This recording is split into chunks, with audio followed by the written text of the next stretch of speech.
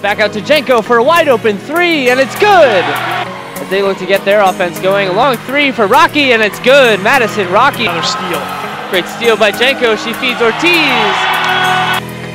Now for Amber Reeves. Now a three from DeGraff. She's got it. Her second three of the half.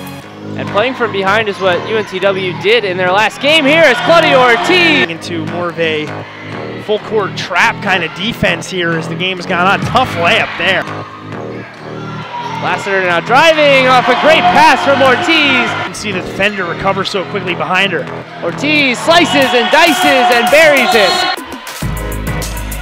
Sally tries now. Down low to Lassiter. You can clip that one. Fakes, now drives, now Sally. Long two. Take it to the bank, Francesca Sally. That'll do it for us here at GoNU Extreme. We thank you for tuning in for this awesome home win for the Huskies here at Cabot Center. For Dylan Hornblum and John Avino, I'm Gordon Weigers. Thanks for choosing GoNU Extreme on this Sunday afternoon, and we'll see you next time.